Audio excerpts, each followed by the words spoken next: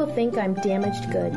I'm worried about losing my job. Will I ever get a transplant? I want to see my children graduate from college. How can I afford this? I don't want to be a burden. I'm afraid. I'm overwhelmed with information. Sometimes I wonder if I'll ever fall in love and get married. I just want to play with my friends.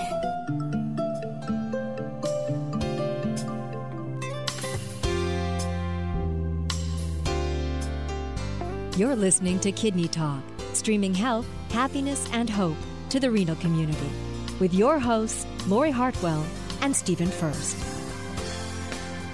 Welcome to Kidney Talk, and we're talking about a very important subject. Of course, to Lori, it's super important.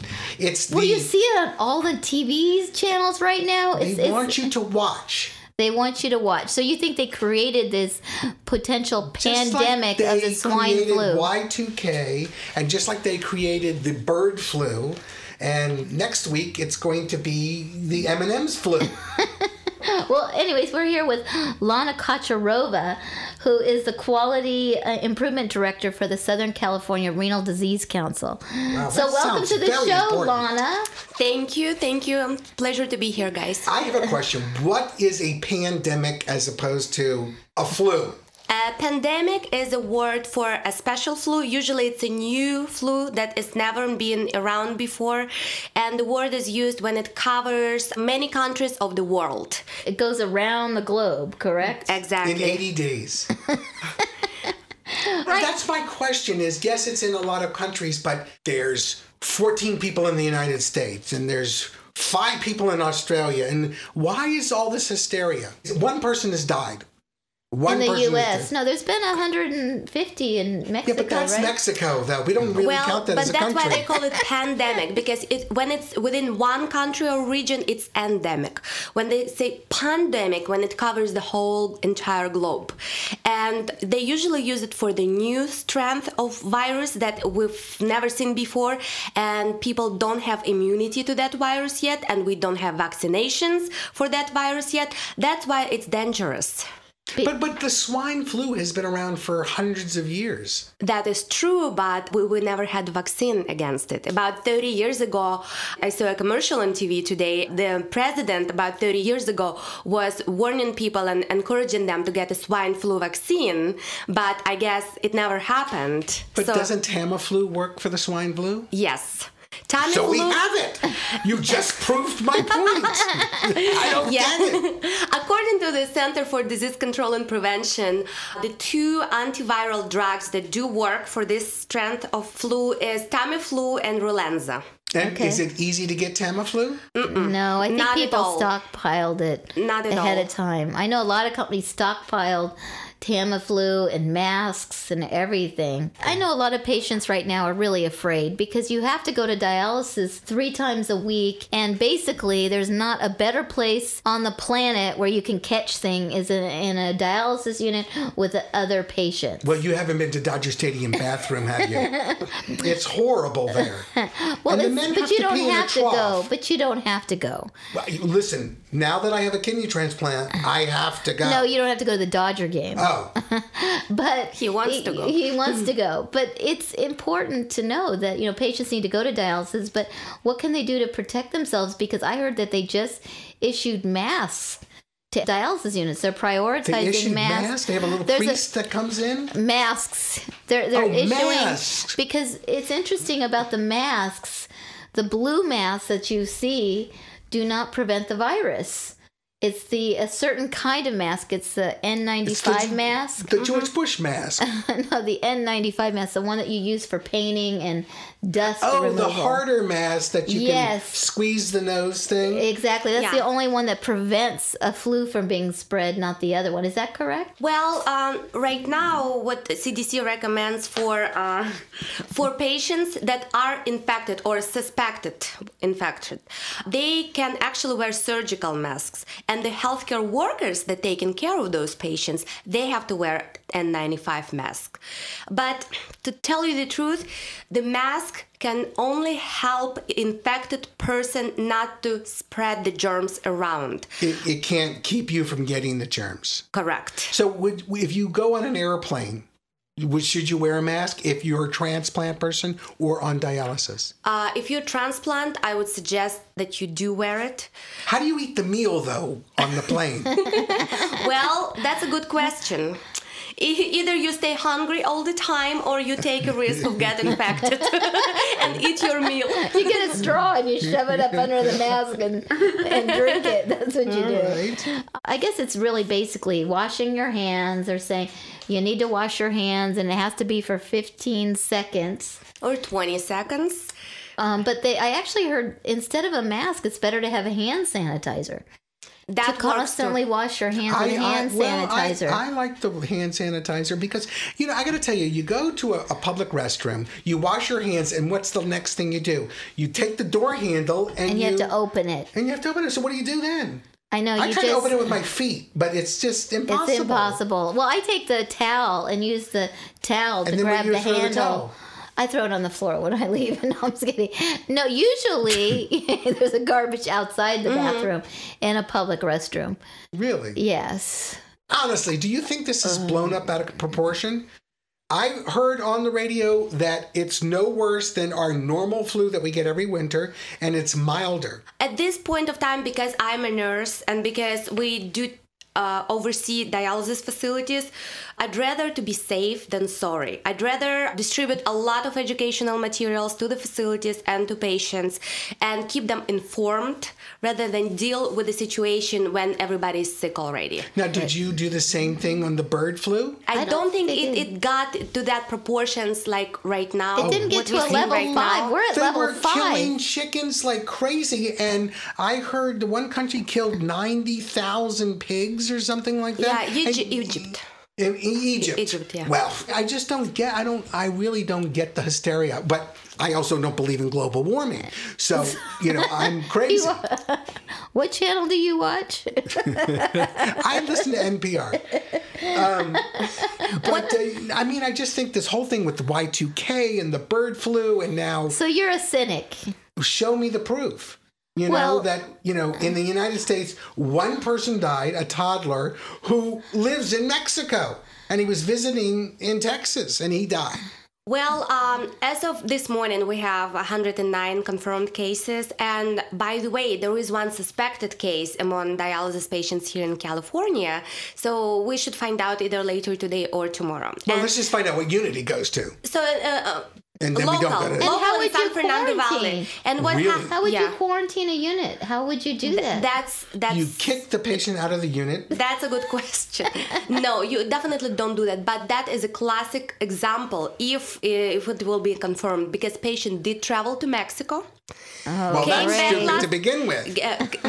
Came back last week and came to dialysis already with symptoms, and the dialysis unit did an incredible job. They conducted doctor, they started antivirals immediately, and both patient and his wife are feeling great. I mean, not great, but much better already. Mm-hmm. But people could be contagious for about 7 days after they possess symptoms. So if the patient was sneezing and coughing and using public places and touching everything. I hate when patients cuss, because when they get angry, cough. Cough. Oh, never mind. Sorry, that's all my Russian accent. Now, do they have pandemic swine flu in Russia? Yes. There were some cases already. Really? I read, in Europe and including Russia and Ukraine. Is that from contaminated babka? Well, I have no idea. Well, do you know what the proper way to cough is, Stephen? Yes, I heard that on the radio the other day. You go to the closest person and you just spray them. No, I heard you. I heard you cough in your shoulder. Yeah, you cough into your shoulder. But then your shirt is contaminated for the rest of the day. Well, you cough it, and then when you blow your nose or something, and I'm guilty of this, you have your Kleenex and you just put it in your pocket. You have to throw it away immediately. Well, you throw it on the floor, right? Because it's important that you don't spread Wait, she just took a Kleenex. Are you going to do a demonstration? Would you like me to? I want to see you coughing your underarms. Show him how to cough. Show him the right way to cough. The right way to cough. Like that. Yeah. And at least, because it's better than when you do it in your hand, because then if you're not able to wash your hands right away after that, you potentially can contaminate every object you touch. All right, you cough into your shirt, and what if you have expelled phlegm? Then it's dripping off of your shirt, How and do I you think cough? people. How do you cough like that? You know what? I refuse to cough. I don't cough. I made it a commitment in my life. You gave it up for Lent. What about sneezing? Don't cough. Sneezing, you know what? I swear, I don't. I sneeze, but you know how people go, I do an inward sneeze. I go, like that. Well, lucky you. I cannot do that. You are very talented. I'm multi-talented. Now, were you scared on Y2K? No. All right. I was petrified of my computer. No, I mean, that was so ridiculous. Oh my God, we're changing from 1999 to 2000. The world is going to go to hell. Well, there's a guy on the street in Hollywood that screams the world's going to end next Wednesday. Every Thursday, I go to him, I go, so? When? Well, I think it's better to be safe than sorry. You know, one of my favorite snacks is the French fried pork rinds that you get at 7-Eleven. Now, is it true that you're not allowed to eat those anymore? Absolutely not. Because any pork is being processed meat, you cannot get contaminated through that. So you can't get contaminated pork rinds? Absolutely not. And not contaminated and not infected. So people, please don't be afraid to eat pork or products from pork. I think the biggest risk of eating pork is whoever's preparing your food if they're not washing their hands. Really? You're more likely to get the flu from them preparing your food. Because, it would really devastate the luau industry because, you have the wild pig. People are going to lose their jobs over this. Any closing thoughts, Lana, that we need to let people know if they're sick, they need to, go to the doctor to find out if they have a fever. What are the signs of a flu? Isn't it? It's the regular flu Regular symptoms. signs of a flu, which is a fever. Except you snort when you cough. Fever of 105 and more. 100 what? 100.5. Well, that's a lot. 100.5. You go into a seizure. 100.5. And then fever, chills, headache. I wish I had the chills now. It's boiling in here. And what is sometimes, not all the time, but some people have nausea, vomiting, and diarrhea. But it's not like my 3 favorite things. That's my law firm, actually. Well, but you know what? Right now, when they're trying to identify whether that person could possibly have that swine flu or H1N1, right? In addition to the flu-like symptoms, they have to have one of the following: either recently traveled to Mexico or been in touch with someone who is sick currently and who's been traveling to Mexico. So those couple of links, they have to be in addition to the flu-like symptoms for healthcare workers to even put you in a category and test you. So like the cases in Australia, those 2 people have been to Mexico, the people in Australia, the 5 people that have it in Australia? Can't comment on those, but I'm just telling you what officials are telling. Yeah. Everybody here. Well, that's the United States, but what I'm saying is, how many countries is it in? 7 or 8 countries? Maybe those people have been recently traveling somewhere, or they've been in contact with somewhere. Because if you think about it, you contaminate me, I'm gonna contaminate someone else, and it can happen like this. This morning I saw on the internet they were showing the Metrolink. And when people travel, somebody who sneezes in the morning time, that infection can stay on a doorknob or stay somewhere on the seat overnight. So 24 hours later, somebody else is going to touch that seat and then touch the nose, and that's it. And that person is infected. So the most important thing is not to touch your nose or your eyes or your face. Exactly. Yeah, but how many people involuntarily don't even know it? I touch my face all the time, and it's like everywhere. You go to the grocery store, you take the shopping cart. It's like, I think, what are we going to do? Live in a bubble? Of course, I think you live in a bubble. There was a movie called The Boy in the Bubble. It was starred John Travolta. And I remember. I love that movie. The Boy in the Bubble? I watched it when I was in the hospital one time. It was a great movie because I felt like I was in a bubble because I identified. But I was only about 14. I suggest that we keep people informed, especially patients and their families. And as a nurse, I suggest, and what we do in my organization, we send daily fax blasts to the community, to all dialysis units. Daily, say that word again? Fax blast. It's when you do a fax fax, and it goes to all facilities. It blasts. You blast a fax. At this point, there is no confirmed cases among dialysis patients, which is great. Except the one you said that's in... That's not confirmed yet. It's suspected. It's suspected, not until it's confirmed. But I mean, let me ask you something. Someone, let's say this person in the dialysis unit is sick, they're vomiting, they have high fever. How do you know it's not regular flu or swine flu? There is a special test, and it's a nasopharyngeal swab. So you take something and stick it up their nose? Yes, but it's not as easy as you describe. Oh, you're going to stick it way up the nose? What people need to do if they suspect? How do you suspect flu-like symptoms. If you have a flu-like symptoms. That's what a flu is. You have flu-like symptoms. Well, yeah, but right now. So if you have flu-like symptoms, you should suspect that it could be the swine flu. Also, if you recently traveled outside of Mexico. the U.S., because or came in contact or rode the metro this morning, or been on a cruise. So they do the special test with the nose. They send it off somewhere because they have to send it to a special clinic. In Mexico. Public health departments are taking care of that. Solely them. That gives me a lot of confidence. Public health. Public health, yeah. So the test could be ordered through a local lab, but all the tests that need to be tested, all the swabs that need to be tested, they all need to be sent to the public health department, and it's city and county specific ones. And unfortunately, all of them have their directions that are slightly different. So if dialysis facility is concerned and they're doing this test on a patient, they should contact their local city or state public health department and see what needs to be done with that specimen. That sounds a lot easier than it is. It's like saying, just contact the DMV. You'll be on hold till the epidemic is over. Well, I think the patients who are listening, they should ask their dialysis, what is their plan? This is a good exercise to be prepared. And every dialysis facility should have a disaster planning program in place, right? Yes.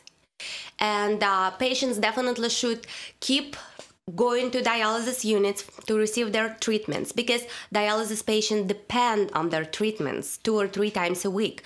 And it's not time to panic and just to stay home, even if you have flu-like symptoms. Another suggestion I can make is to dialysis patients, when they come and they have symptoms, the facility will contact their doctor and they will take it from there. But patients should not just make an assumption and to go to emergency room, because number one, if they're sick, if they are sick, they can infect everybody over there. And if they are not sick but somebody else is sick, they can get infected from that person in the emergency room. So, and as a matter of fact, a lot of hospitals right now are urging dialysis patients to keep going to their dialysis centers because they're already quite overwhelmed. And also transplant patients, with your medication, it's really important that you have, your immune system's down. But you also have enough medication on hand. Don't wait till we really should have a 30-day supply. I know a lot of patients kind of stockpile their meds because the medication prescription runs out, and then they don't pay for you to renew it. You only get like 4 or 5 days supply, and then you can reorder again. And it's really unfortunate because you need more supply on hand. So you got to really understand your medication situation. And, so it wouldn't be good. Stockpile it. The dialysis cruises to Mexico. That would be really a bad thing to do. Because they have dialysis cruises. I know they do. And they usually go to Mexico. They go all over the globe, but yes, I think it would be right now. And they serve Mexican food. We can control our own destiny. We can take charge of our health and ask questions about our medical options. We can form partnerships with our healthcare team. We can take steps toward self-improvement. We can be sensitive to the impact of our disease on our family. We can sing, dance, laugh, and enjoy our lives. We can appreciate today and look forward to tomorrow. We can help and support our fellow patients. We can pursue our hopes and dreams. We can make a difference.